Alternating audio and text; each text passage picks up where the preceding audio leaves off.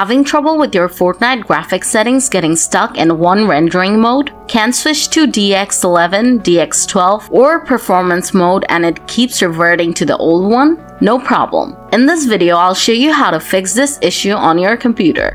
So without wasting any time, let's dive right in. Solution 1.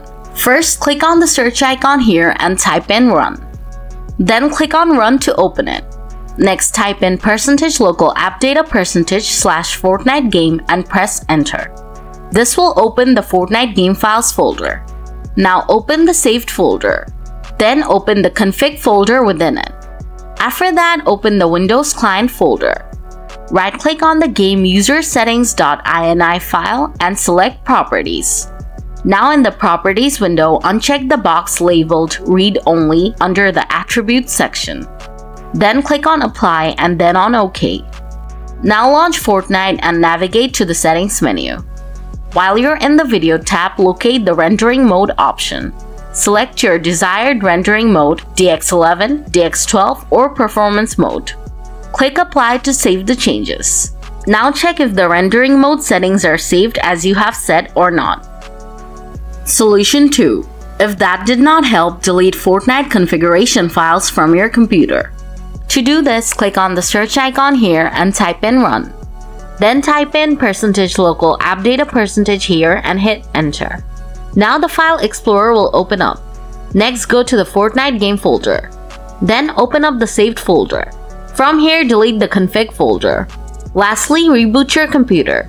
After your computer turns on, check if you can change the rendering mode or not. Solution 3. Repair the game.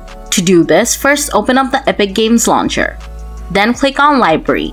After that, click on the 3 dots icon below the Fortnite poster and select Manage from the pop-up menu. Now click on this folder icon and then File Explorer should open up. Next, go to the Fortnite game folder. Then open up the binaries folder and then go to the Win64 folder. From here, delete the Easy Anti-Cheat and Easy Anti-Cheat _KAMU folder. Now scroll down and delete the Fortnite client-Win64-shipping, Fortnite client-Win64-shipping _BE, Fortnite client-Win64-shipping _EAC, Fortnite client-Win64-shipping _EAC_EOS, Fortnite launcher files. Now close the File Explorer and go back to Epic Games Launcher. Next, click on Verify, and the launcher would verify and repair any corrupted files. After that, you should be able to set the rendering mode as you like. So that's a wrap, guys. By following these steps, you should be able to successfully fix the rendering mode issue in Fortnite and enjoy your preferred graphics settings. If you liked the video, please hit the like button. And if you have any questions or suggestions, leave them in the comments and I'll reply to you soon. Thanks for watching.